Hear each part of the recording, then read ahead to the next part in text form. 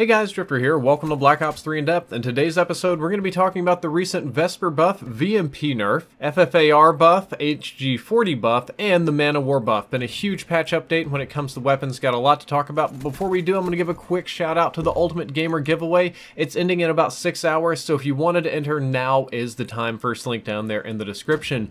There were some relatively straightforward changes to the Specialist. The Outrider Sparrow ability has faster arrow charge time, or faster arrow drawback. You don't get the ability faster, and a faster rapid fire rate, so basically you can just shoot arrows way faster. And Prophet's Tempest got a narrower beam size, therefore requiring you to be accurate instead of just kind of spamming it all over the place, which is my personal favorite strategy. But then when it comes to weapons, things get much more interesting. One of the supposed buffs was the Man of War was supposed to get a reduced reload speed and reduced aim down sights time, according to the official patch notes anyway. However, after looking into it, the Man of War buffs do not appear to be active, at least not on PlayStation 4. I don't know if they will be on Xbox One or PC when this patch comes out, but somebody at Treyarch kind of goofed up here because the Man of War did not get buffed.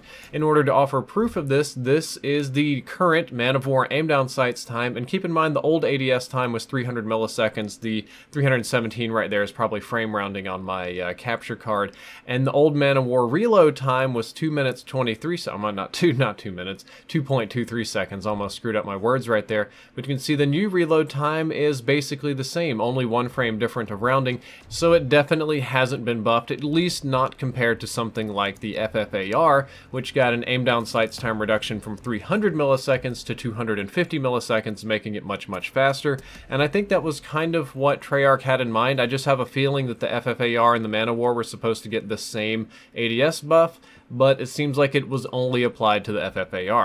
Not only did the FFAR get an aim down sights time reduction, but it also got a hipfire box spread reduction, so it now has much tighter hipfire spread, and it was one of 3 weapons that got a recoil reduction. The Vesper, MX Garand, and FFAR all got reduced recoils, and I don't have the exact numbers on those yet. We're doing hand testing here today, but I'll go ahead and show you exactly how they perform. This is the Vesper, first of all. It's probably the one that the pro players in the pub scene is the most interested in coming back.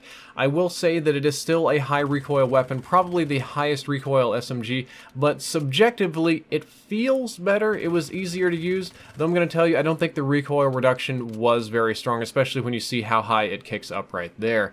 The next one was the FFAR. I feel this recoil reduction was probably the most significant. For the first time ever, I was able to use the FFAR without a foregrip and without one of the recoil reducing sights, so it felt tremendously better, but again, unfortunately, we do not have the data from PC, so we don't know for sure. And finally, we're coming up on the MX Garand. This one got a recoil reduction, or it says increased recoil stability. I'm not exactly sure why or what, and honest to goodness, I could sit here and shoot this wall and test it all day, but it was a very accurate weapon to begin with, so I don't think many of you will even feel the difference here. I just really wouldn't even worry with it if I were you guys. I mean, look at the spread. That's basically the same as it was before. The next change I know the majority of you are interested in is there is an increased recoil on the VMP now, or it says reduced recoil stability in the official patch notes. Basically, the VMP is supposed to kick more to make it less of a go-to, less of a crutch, less of a pro scene dominant type weapon, and this is the new recoil pattern. I used it today, and I personally did not feel much of a difference, but the recoil pattern on the wall here was just about god-awful, so they've definitely tinkered with it a little bit.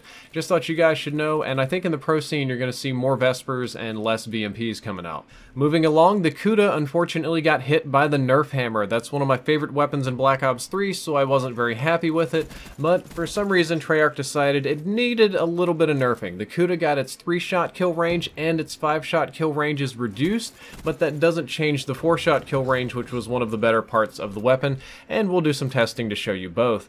This is me shooting at J-Hub trying to figure out what the 3-shot kill range is, and as you can see, even at very close, like point-blank kind of ranges it didn't kill, it's got to be like a meter, maybe even less on the 3-shot kill range, so that was a pretty huge nerf to the Kuda in that respect.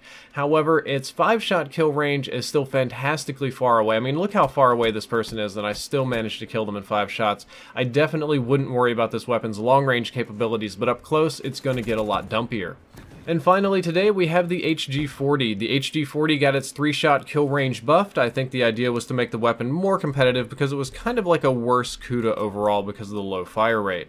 Here's me and J-Hub testing on the same map just after the Kuda test, trying to figure out what the 3-shot kill range is on the HG-40, and I don't quite get the 3-shot kill at this range, so I have to scoot up a little bit, but I am actually very impressed by the fact that the HG-40 can 3-shot kill at this range, because that outperforms a good number of assault rifles in this game. I think the HG-40 is going to be a little bit easier to use, but the low rate of fire is still going to be problematic on that weapon.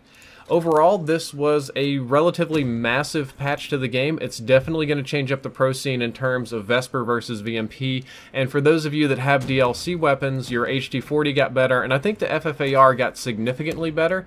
I mean, it got 3 different buffs. It got increased recoil stability, which was one of the weaknesses anyway. It got the hipfire tightened, which was another weakness, and it got an aim down sight speed decreased, which was another weakness, so the FFAR is pretty awesome now. Guys, that's all for this video. I hope you enjoyed it. I hope you learned something useful. If you did, don't forget to like, favorite, and subscribe. The previous episode was on the best score streak setups, and the next episode I gotta keep top secret for now. Drifter out.